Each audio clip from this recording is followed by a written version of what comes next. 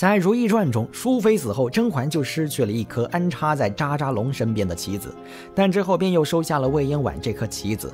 可是最后甄嬛又放弃了魏嬿婉，那魏嬿婉到底做了什么事儿，让甄嬛选择放弃她呢？接着就让我们一起来看看吧。我们先来看看甄嬛是怎样帮魏嬿婉的。因为魏嬿婉和淑妃的死有关，如懿知道后便让容佩去找魏嬿婉，想要问清楚淑妃是怎样被她所害的。于是甄嬛便先出手惩罚了魏嬿婉。淑妃百日祭礼之前，让皇后身边的容佩每日到你宫中掌嘴10下，以平皇后的疑心和怒火。这样如懿就不能再问罪于魏嬿婉了，因为甄嬛作为太后，而作为皇后的如懿不好驳了太后的面子。这也是甄嬛第一次出手帮助魏嬿婉。之后容佩便天天去掌掴魏嬿婉，一心只想谋宠的魏嬿婉又怎会甘愿如此呢？镜中来到魏嬿婉宫中，提醒她：圆明园人多热闹，可这要到了茫茫原野、荒郊野地儿，您这歌声可就成了稀罕物了。魏嬿婉听了镜中的话，便想到了渣渣龙马上要去的一个地方——木兰围场。而木兰围场那种偏僻的地方，昆曲在那儿可不就是稀罕物吗？之后魏嬿婉便找来了甄嬛身边的竹溪。竹溪看魏嬿婉这样泄气，便以为她要放弃负宠，并表示：可皇上木兰秋显，也没想着要带令主您。魏嬿婉自己也清楚地知道，渣渣龙是不会带自己去木兰秋显。于是魏嬿婉表示：姑姑，我请您来，就是有事儿要求太后。可想而知，魏嬿婉就是为了能去木兰秋显才来求助于甄嬛的。那我们接着看甄嬛是怎样帮助魏嬿婉获宠的。在一个小道士上，有一辆马车经过，而马车里的人正是魏嬿婉。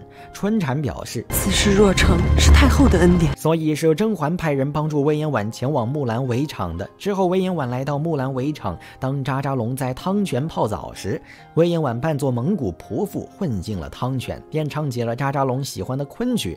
就这样，魏嬿婉又重新获得了渣渣龙的宠爱。之后渣渣龙带着她骑马，还教她射箭。因为甄嬛把魏嬿婉送到了木兰围场，她才有机会获宠的。那为什么最后甄嬛又放弃她了呢？我们再继续往下看。过了不久以后，魏嬿婉怀孕了，她额娘便进宫陪她。在魏嬿婉宫中，她额娘看着魏嬿婉的肚子说：一定是位阿哥，还表示：先师说了，你是有孕无命，那皇后是有命无孕，她这皇后能不能当到底呀，还两说着呢。她额娘这不是在诅咒如懿吗？魏嬿婉听完都吓了一跳，没想到自己的母亲敢说出这样大逆不道的话。之后魏嬿婉的额娘跪在佛像前，嘴里念叨着：保佑我女儿平安产下贵子，成为皇后。她额娘说完，从桌子下拿出一个娃娃来，还一直说着：挪开吧你。这一幕恰好被伺候她的丫鬟给看到了。之后这个丫鬟便把这件事儿告诉了李煜。巫婆诅咒是大罪，奴婢不敢隐瞒。不得不说，魏嬿婉的额娘胆子是真的大呀，居然敢在宫中做这种事儿。李煜知道后，就把这事儿告诉了渣渣龙。渣渣龙便派玉狐把魏嬿婉的额娘带到了如懿宫里。如懿询问他额娘：听闻魏夫人也在京城置办了宅子，和科里叶特氏同住在城东，想必也是经常有来往吧。魏嬿婉额娘听完说自己不认识海兰的娘家人。另一边，渣渣龙还派人去搜查他额娘居住的房间。李煜拍了拍手，一个太监便把在魏府搜查到的东西给呈了上来。可魏嬿婉额娘也不傻，第一反应就是这什么东西啊，我不认识。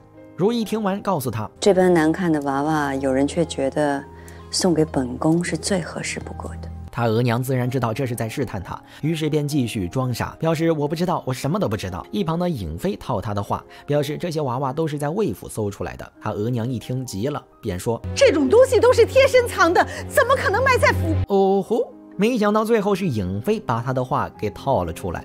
魏嬿婉额娘还是不承认，还向渣渣龙表示自己是冤枉的。纯贵妃也套路他，说是渣旗举报的他在行巫鬼之术。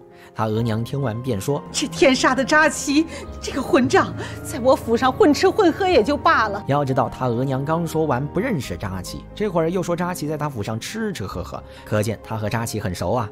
魏嬿婉额娘又被套出来了话，接着进宝进来，把从魏嬿婉额娘宫中搜出来的扎满银针的娃娃给呈了上来。这下证据确凿，你总逃不了了吧？这边魏嬿婉知道肯定是出事儿了。于是立马赶去皇后宫中。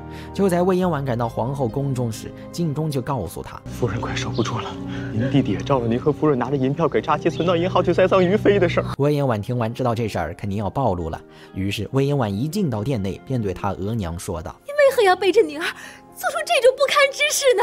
真没想到，魏嬿婉为了自保，居然把自己的亲娘给推出来顶罪。魏嬿婉见到她额娘不说话，继续说道：“您这么做，连累女儿不说，更会害了左路啊！”魏嬿婉用自己的亲弟弟要挟她额娘：“你要是不认罪，我左路我也保不住的。”她额娘听出了魏嬿婉的意思，于是她额娘狠下心来承认了：“扎妻是妾身之事，玉妃娘娘是妾身所冤。皇后娘娘和她肚子里的孩子是妾身买通田姥姥所害。”魏嬿婉额娘自己承担了一切。扎扎龙听完便赐毒酒给她额娘，魏嬿婉也因此动了胎气，生下了一个女儿。之后扎扎龙把魏嬿婉降为了答应，而且还把她生下的女儿交给颖妃抚养。魏嬿婉便乘着大雨去向甄嬛求情，可竹溪是这样告诉她的：“不是让你自作主张，还纵容你的额娘谋害皇嗣，太后想想就后悔。您的忠心，太后受不起。”虽说子